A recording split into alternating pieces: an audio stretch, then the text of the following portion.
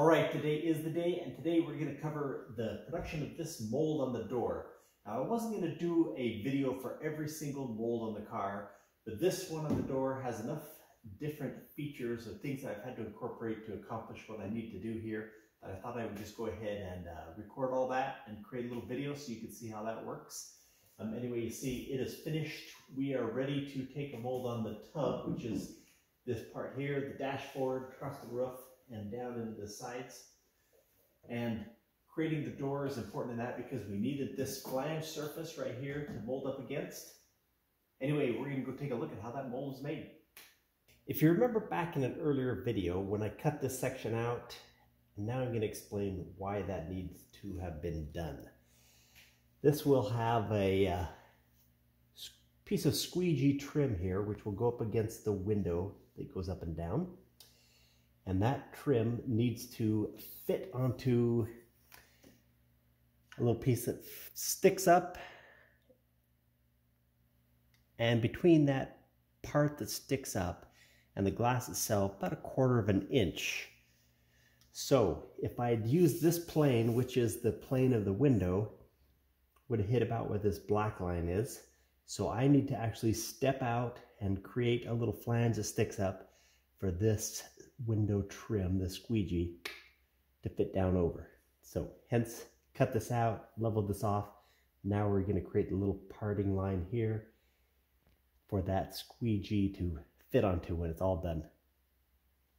Now to get this flashing to stay in place while we get the mold built, I'm just go ahead and cut a little 1/8 of an inch groove to fit that little flashing into.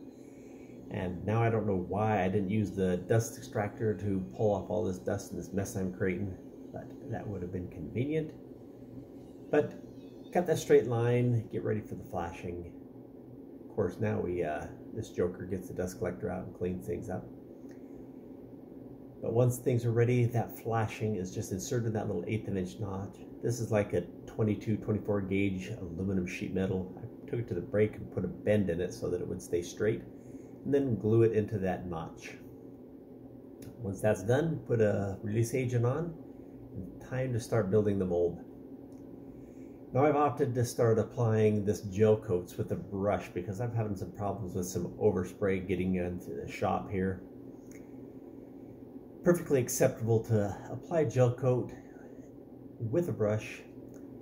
Of course, if this was a heavy-duty production mold, we might have taken the time to drag these kind of things into the paint booth and put it on with the sprayer, but we'll just go ahead and get that gel coat on. And once we have a gel coat in place, time to start adding fiberglass. Now I could have gone through the whole process of how many layers and stuff, but that changes so dramatically with the type of mold you're building and how big the mold is, what kind of parts you're going to be getting out of it. So we'll suffice to say, put some veil on there, a couple layers of cloth, and then we start building up the strength with the fiberglass mat to get some thickness. And of course, once that thickness is built up, we're not going to go to an extreme on that. So we're going to use another method too.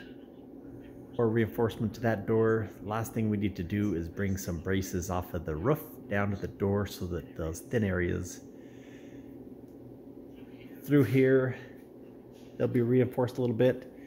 This here, we don't want any flexing going back and forth this way, so we're going to bring a brace.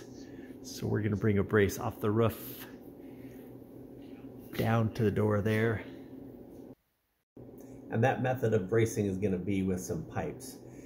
Rather than drag the hydraulic bender out, this mold doesn't have to be that strong, so we're just going to use some electrical metal conduit. That way you can just use a hand bender. It doesn't seem like this might be strong enough to do anything, but once we have a couple of pieces of pipe, and of course the strength of the fiberglass mold itself, the two of those working in conjunction certainly make a mold that won't flex, at least enough for us to get parts out that are going to be all straight to a line. So just a matter of bending these pipes until they fit the contours of the mold. And once we've got those ready to go, hold them in place. And I go ahead and attach them to the mold itself with what I call the band-aid method. a couple of scrap patches of cloth and mat, a little epoxy resin, bond those pipes in place, and they will be there forever. Like I said, with a combination of the pipe and the mold, this thing will be plenty strong for what we need, and it is ready. Well, as I said, just a quick video today, but thanks for stopping by, and we will see you again.